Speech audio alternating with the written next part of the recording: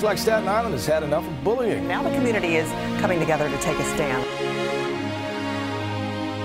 We will change attitudes and we will rise above bullying.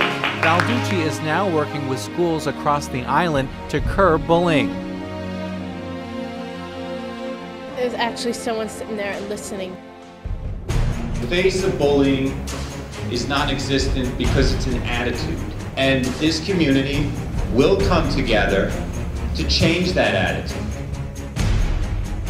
New York City Arts Cypher held an event called Dine Out Against Bullies.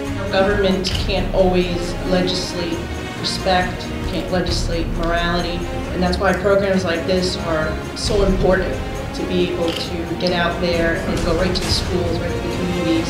Hi, I'm Kim Marcelli from Senator Lanza's office. This Dine Out for Bullying is just awesome, and I think it's going to do such a good thing for the community.